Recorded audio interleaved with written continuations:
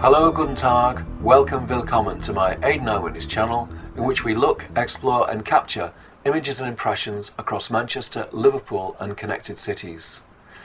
After visiting the Museum of Liverpool for the previous Eyewitness video, I decided to visit one of the museums in Manchester, a fantastic museum with two excellent temporary exhibitions, but the historic 1830 railway station and bridge have been compromised by the construction of a new rail link. Was it justified? Watch and let me know what you think in the comments.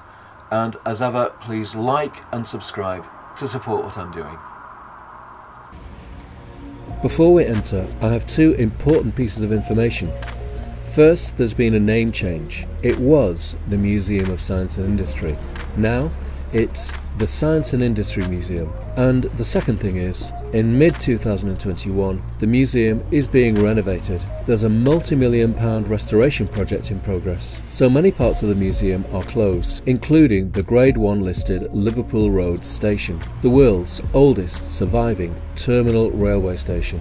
But there's still plenty to see, including two stunning special exhibitions. Manchester is where Mr. Rolls and Mr. Royce met and founded the famous car company. Manchester is where the first electronic stored program computer was developed in the 1940s. It was reconstructed on its 50th birthday in 1998. It's called the Baby. With all its valves, knobs, wires and dials, it has a tiny fraction of the power of modern devices, but at the time it was groundbreaking. What does the dot pattern on the screen signify? The store or memory of the machine was a cathode ray tube. The beam of the CRT could be deflected to any one of 1,024 positions on the screen, each of which could be made to store one of two kinds of electrical charge. Each such position represented one binary digit of data. The state of the charges could be seen as glowing dots and dashes on the fluorescent screen representing zeros and ones. And that's part of an interview I did with Chris Burton, project manager of the small-scale experimental machine rebuild project in 1998. In the Textile Gallery, we can gain an impression of what a cotton mill looked like on the inside, though without the deafening sound. I find the industrial architecture very attractive, with those early 19th century style window panes. The floor-to-ceiling opaque windows add atmosphere and drama to the hall. Yes, what made Manchester famous was cotton. The wealth of Cottonopolis led to the construction of magnificent warehouses like this one. I understand that Manchester City Council narrowly voted against its demolition in the 1970s. Do you recognise it? It's Watts Warehouse on Portland Street, now the Britannia Hotel.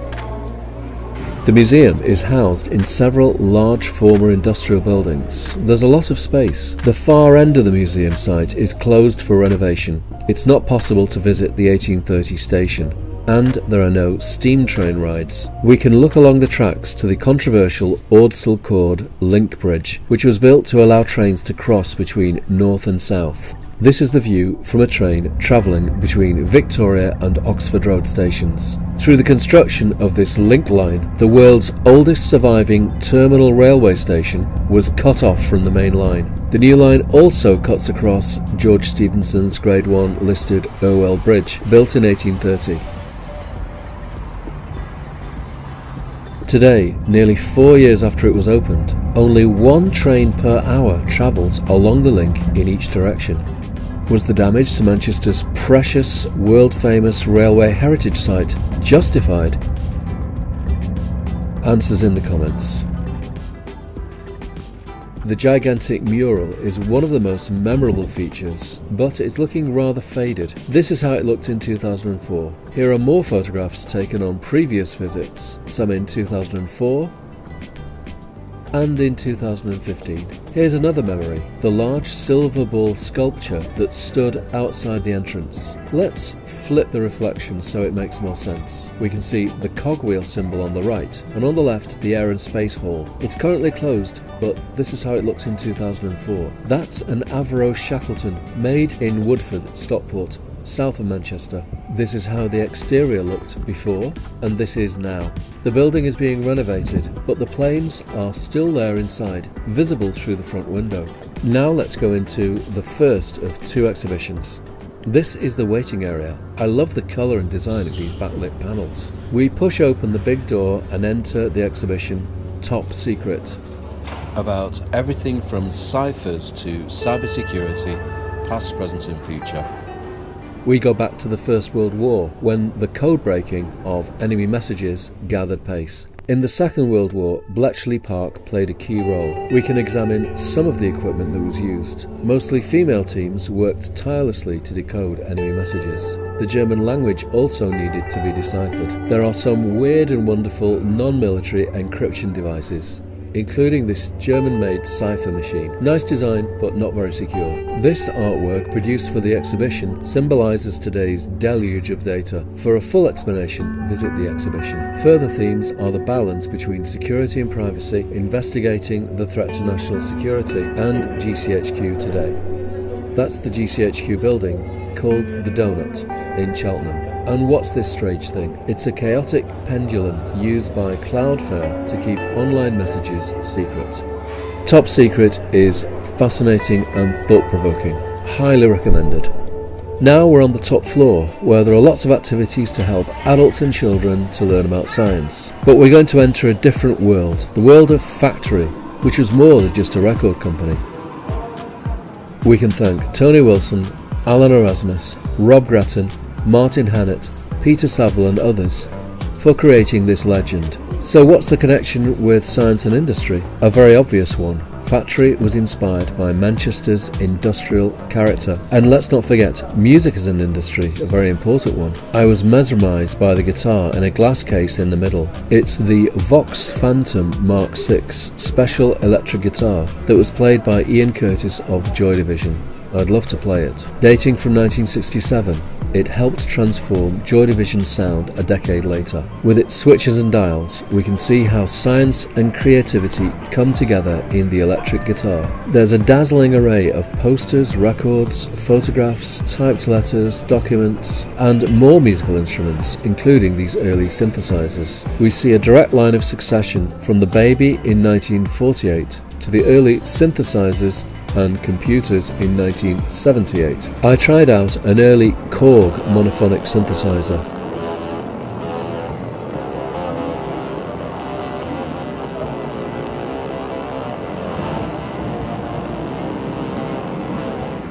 In the late 70s, music was starting to become high-tech. Science was powering the music industry. These posters by Peter Saville exemplify the factory aesthetic. We see symbols from an industrial site finding their way onto a poster and a record sleeve. Waveforms from an oscilloscope were used by Peter Saville on an iconic Joy Division album sleeve. I thought I knew a bit about Factory, but I've learnt a lot more by visiting this exhibition. There are some superb black and white photographs showing clubgoers and Manchester street scenes from the 1980s. After looking in on a Durruti column gig, it's time to exit through a recreation of the Hacienda. We do need to leave as quietly as possible so we don't wake up the children who are sleeping. Actually, I don't think this poster came from the Hacienda. If you know, please write in the comments. And that concludes our visit to the Science and Industry Museum.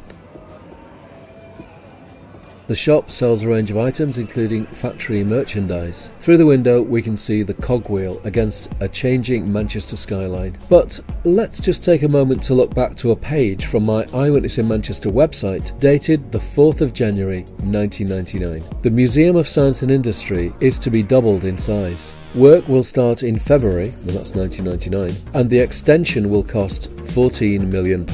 Funding comes through the EU, the Heritage Lottery Fund and the Department of Culture. The award-winning museum has come a very long way in the last quarter of a century. In the 70s there were plans to house the museum in the unique warehouse building York House, which was demolished in 1975 to make way for a development that was never built. The museum was first housed at the Oddfellows Hall on Grosvenor Street, All Saints, before moving to its present site in Castlefield, next to Granada Studios. So what does the future hold for the museum? The Power Hall is under renovation and the rest of the museum will be transformed. I look forward to the reopening. I hope you'll get to visit the Science and Industry Museum very soon. So that's it. I hope you found this video of interest, maybe even inspiring. Please like the video and click on the logo to subscribe. And if you'd like to see more artifacts from Factory, I can recommend the Manchester Digital Music Archive, www.mdmarchive.co.uk. Vielen Dank fürs Zuschauen, many thanks for watching, auf Wiedersehen, see you again soon.